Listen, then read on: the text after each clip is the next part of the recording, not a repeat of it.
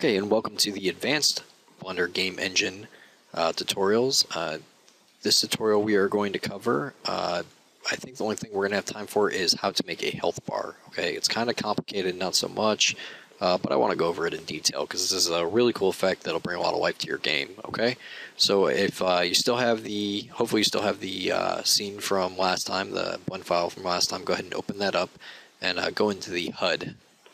Alright, now that we're in the HUD scene, I want you to add, you can really add whatever you want. I like to do 3D objects when I do my health bars, so I'm going to use a cylinder, okay?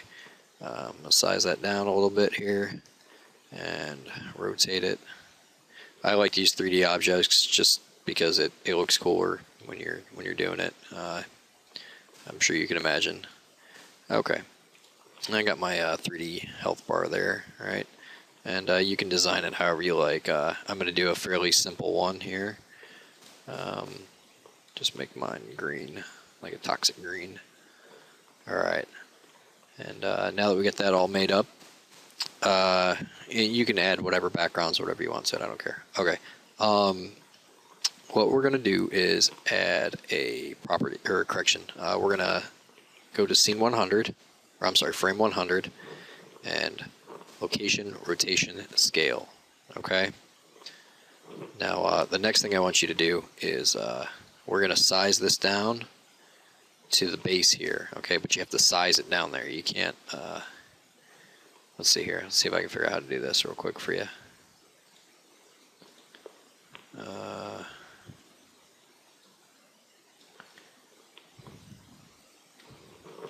So what you're going to do is place the center of gravity down here, and once you do that, you'll be able to size this down, no problem.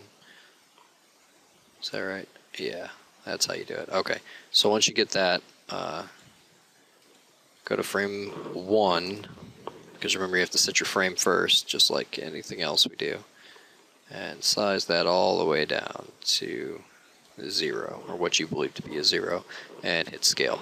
And if you move forward in the frames, you'll see that our health bar comes back up, just like that. Okay, now go back into the logic tab and add a property and name it health. It's got to be an integer as well, int. And once you have that set, label it 100, and then add a sensor, controller, and actuator. And leave the sensor as always. The controller is going to stay as and you're going to put in there IPO. And it's going to be a play property. Property's name is going to be health, and there you go. Alright, so it's always going to play that property. Next, just for our demonstration here, we're going to make the sensor is going to be keyboard. Add a controller and an actuator, and it's going to be actuator is going to be property, add property health minus 20, and connect that all up. And if we hit play, it works, subtracts the health down. Now you can also go farther and say, okay, well, when property health equals 0, I want to restart the scene. So go in there and add a actuator for scene and put restart. And that just gives you an idea of how you can use this. The scene restarts.